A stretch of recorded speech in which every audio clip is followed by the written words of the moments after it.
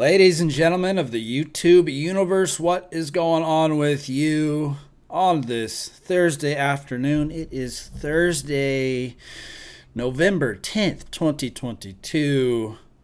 Sometime in the afternoon. I am, of course, your always gracious host, Fallon from GoNootropics.com, coming at you with the Rain Energy Drink. Cheers. Good to see you guys. We are cruising through on day 4 of the 30-day No Kratom Challenge that started Monday, I believe Monday, Tuesday, Wednesday, Thursday. We started this challenge on Monday, and by my estimation, in the 30-day No Kratom Challenge, we have just a handful of people this go around in the Discord taking on the challenge. I was surprised. It seems like there were a few people, well, a lot of people actually, that got a head start. These people decided under their own will that they were going to quit Kratom by themselves. And so we've got a bunch of people who were already on their journey of quitting Kratom. In fact, I had one guy message me saying, you know, it's time for another 30-day challenge. He wanted to come off Kratom. And so we started the challenge. There were people already doing the No Kratom Challenge. And so now we started it. There's a few new people that came in to start the challenge on Monday. And here we are, day 4. So what is going on, ladies and gentlemen, with day 4? Seems like when people quit Kratom, they want like a day by day. Like, what does each day look like? How does day 1 compare to, say, day number 2, day number 3, day number 4? What's it look like after 15 days of withdrawing from Kratom? You know, what's it look like after 30 days? And I could give you my experience. Everybody is going to have their own experience. I kind of feel like I'm flogging a dead horse a little bit here, because this is like my 3rd or 4th rodeo coming off of Kratom, being on Kratom for a while and then coming off.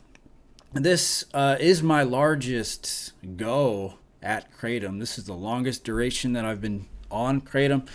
I've been on Kratom for probably just over a year. I want to say just over a year. I've been taking Kratom fairly consistently. So today is day number 4.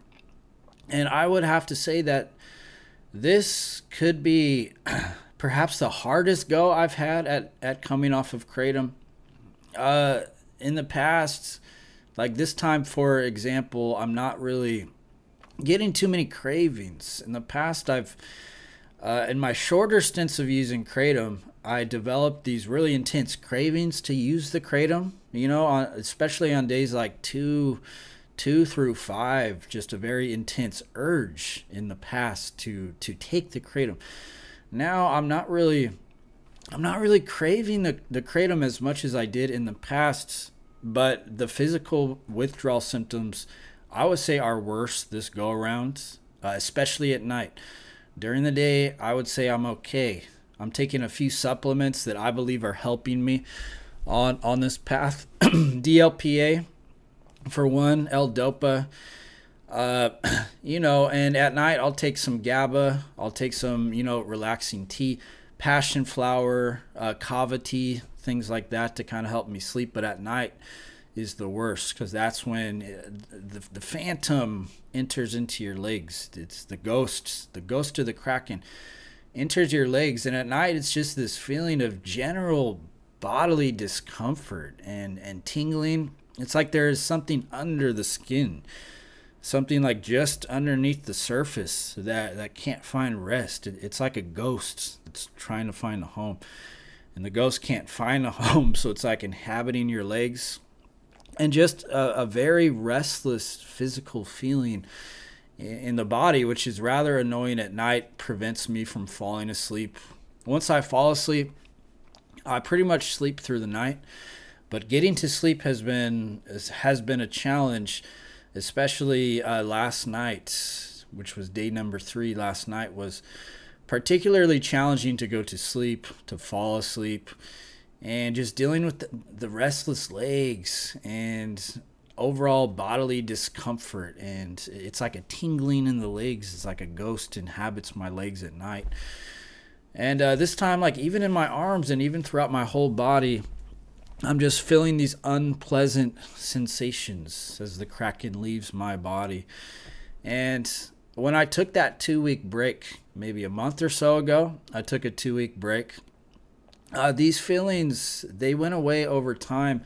But even like towards the end of the 2 weeks, I was still getting some subtle symptoms of these restless legs. And then, of course, I got back on the Kratom. So now I'm curious to really figure out, like, how long is this going to last, baby? How long are these restless legs going to last? How long are these symptoms going to last? And I'm going to find that out because I am done taking the Kratom. I'm done. And the goal is just to never take Kratom again. I'm going to do what I did with alcohol and just say, you know what?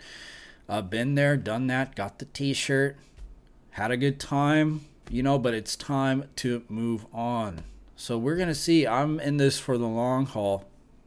I know a lot of you guys are in it for the long haul.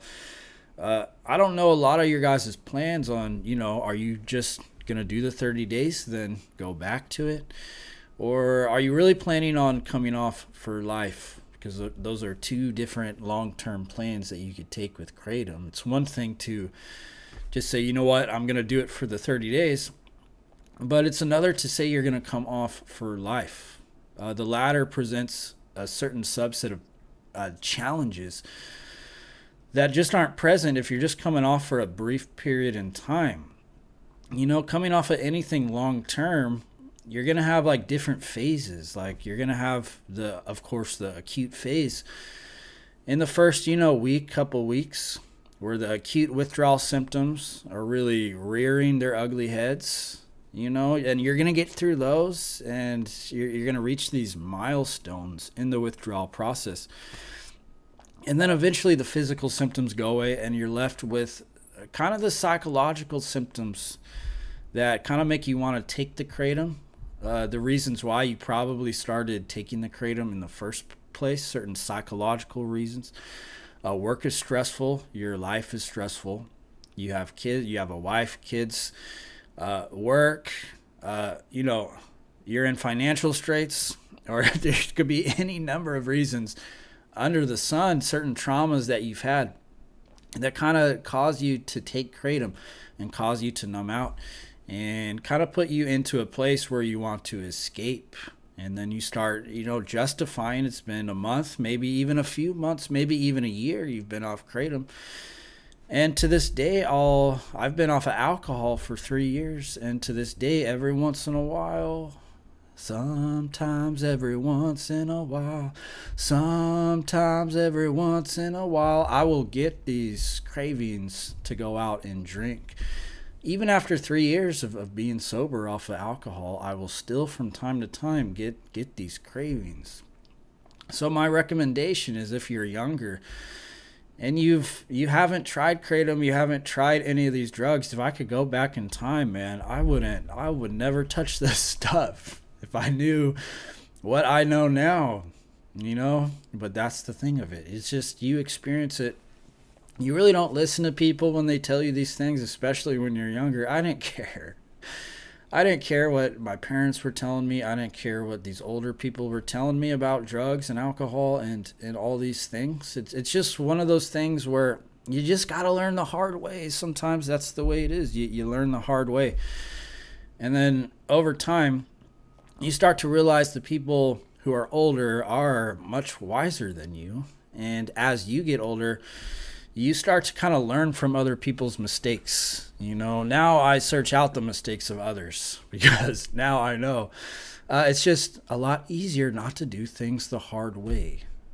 And so if I was younger, I'd have never touched the weed. I would have never touched a lot of these things, the phenibut. I would have never touched any of it. Even the nootropics, I would probably never touch. And that includes the paracetam. That includes all these other things. I'm sure I've done some damage to my brain taking all of these things. And that's probably why I gravitated towards the nootropics in the first place. Just really all those chemicals just being pumped into a developing brain. and then kind of life hitting you, and then all these traumatizing events kind of happening to you. And it's like next thing you know, you're in your mid-20s, you're approaching your 30s, and you don't have these coping skills. You've been medicating your whole life. You don't have the coping skills, and now you're trying to come off all this stuff. You don't have the right foundation in place to deal with the challenges that life throws at you, and so you relapse. You relapse to numb out because you can't handle it. You can't handle the truth. You can't handle the shit sandwich. You know, the shit sandwich, it's always going to be something that we have to eat. A lot of us use Kratom because there's this shit sandwich that we seem to have to eat every day.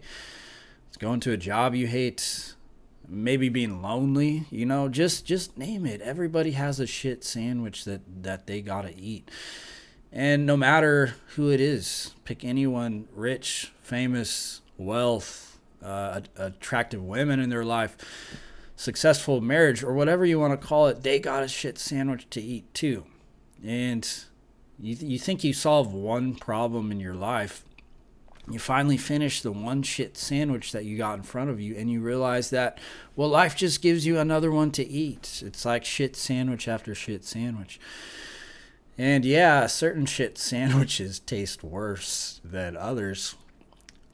But I really don't know. Like, I look back when I was homeless, and the mind adapts. Like, you think being homeless is like the worst possible outcome you could have, but you'd be surprised at how you deal with that psychologically, how quick you adapt. And the pain you experience is really no different than the pain somebody who is not homeless would experience, with them dealing with something else.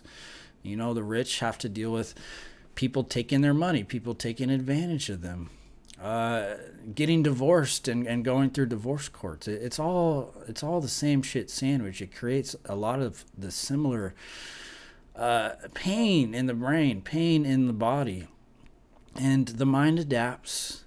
And what I know for sure is there's always going to be a shit sandwich to eat. While we're here in the flesh, there's just no way around it. You got to eat the shit sandwich and learn to eat it. This is a coping skill you got to learn. Learning to be bored, not needing to reach for a substance in order to feel good. Being okay with being bored and not having these constant hits of dopamine, just being okay with that. And I think if you can be okay with being bored, you're gonna get a lot of value out of, things that should be pleasurable to the human experience. Like certain things that, we're so bombarded with all these crazy videos on social media and all these people doing these great things, and you watch those videos every day, and then next thing you know, it's like life just doesn't seem that exciting. When you're watching these people accomplish all these great things and accomplishing all these great feats, and these really far out videos of people doing these types of things, then your own life becomes kind of boring and you start spiraling out of control. You're not getting pleasure out of normal things that in the past, before the internet, before social media, people found pleasure in. Like something as basic as, going out to dinner, like with your family or something. Used to be like a pleasurable thing that people found pleasure in. Now it's like we're so inundated with greatness online. We're so inundated with this constant excitement online. It's like these normal events that are supposed to bring us pleasure just aren't doing it anymore. You got any kind of pornography you could possibly want out there that you could go out and watch. Well, what's that doing to your own sex life? You're not even enjoying your own sex life anymore because look at what you're watching. Look at what you're watching. Your brain is fried. Your brain is fried. And then you add on a substance abuse problem on top of that, and you're just slowly becoming mentally ill. You're becoming mentally ill. You're needing more substances. The Kratom's not doing it anymore. And at least for me, I found that after a year, the Kratom is like not really doing much for me anymore, and kind of inducing a type of depression inside of me that even taking larger amounts really isn't resolving. So it was time for me to come off. It is day number 4 of the 30-day no Kratom challenge. It's called the 30-day no Kratom challenge. I'm coming off for good. That's the plan. And I would say right now, it's mostly the restless legs, the RLS at night, and the phantom limbs.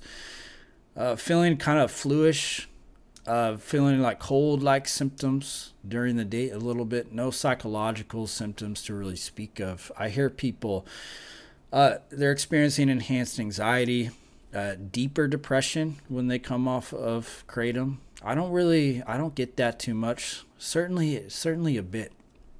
But I think I was so depressed on the Kratom.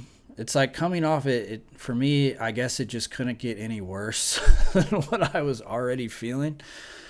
So my psychological state, I feel, is actually getting better because I was taking the Kratom and it was actually creating a lot of anxiety. It was creating a lot of depression. So coming off of it, I feel like it really couldn't get much worse than that. So as it's leaving my system, my mental state is actually getting better. I'm getting calmer. I'm getting more stable. But certainly at night, the physical symptoms are there. They're annoying.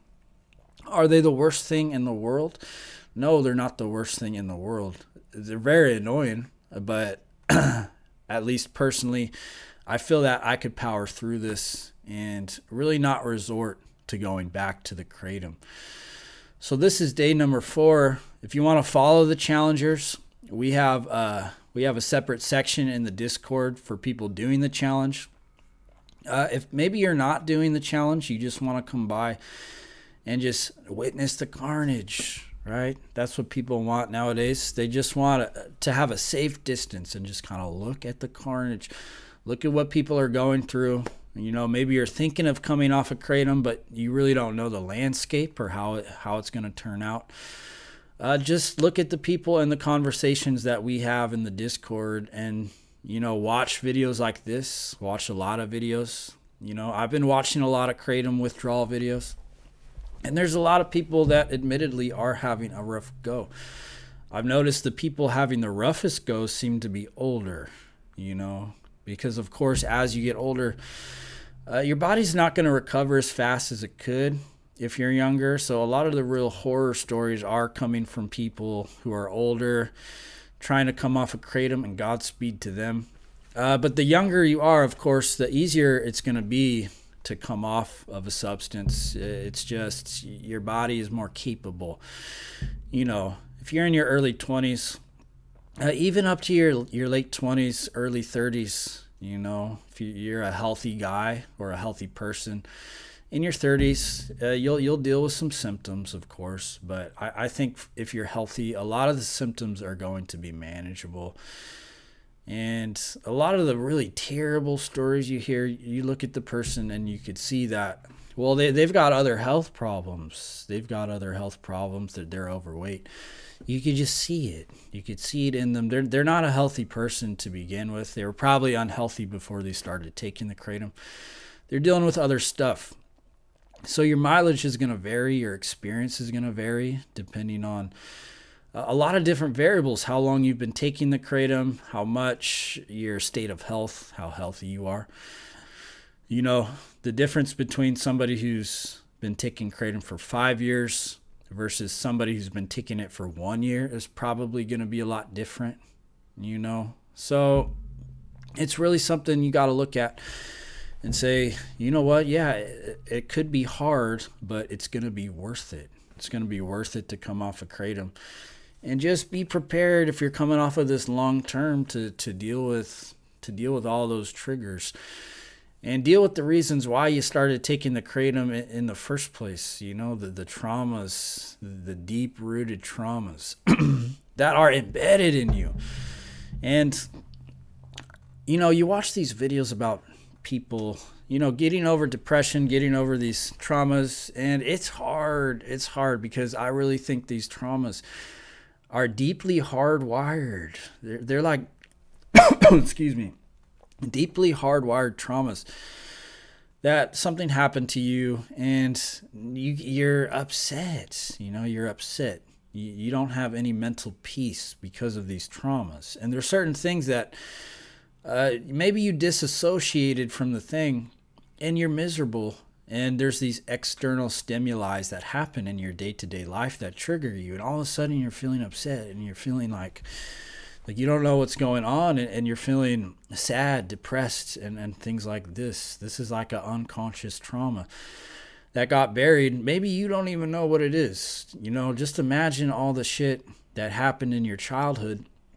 Some of these things happened and you're aware that they happened, but a lot of things happened and you probably disassociated. You don't know you did, but it's somewhere in your subconscious, right? It's somewhere.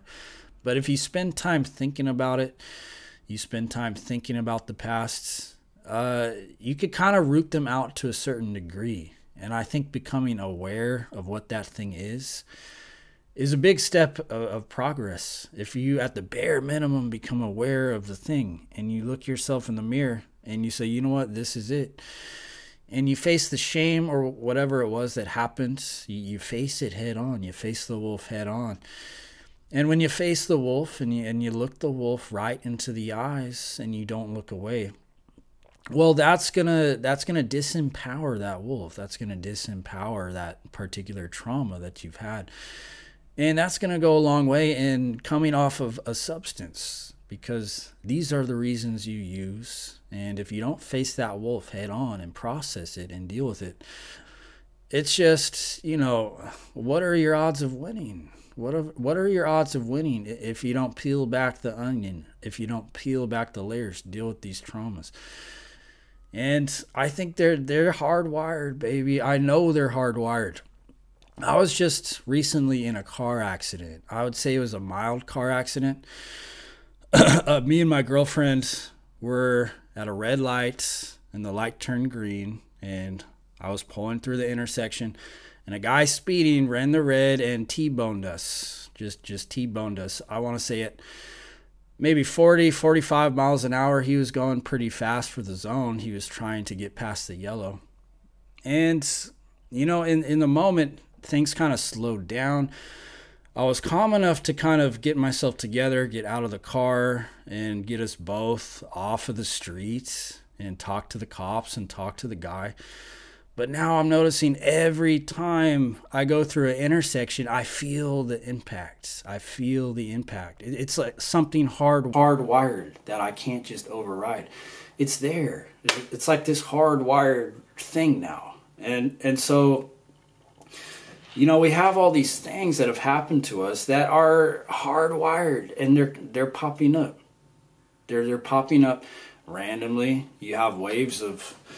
You don't know why all of a sudden you're feeling bad, or you're feeling like you're in a fear state or something like that. And if you want to get off a substance, you have to face those things and learn to process it and learn to go through life without this fear and this anxiety. And if you can peel back the layers and fix some of these things, well, you're going to feel a lot better. You're going to feel natural, which I think at the end of the day, we all want to feel. We all want to feel natural, a natural feeling of good, not this synthetic, constantly emotional roller coaster up and down feeling that these substances give us.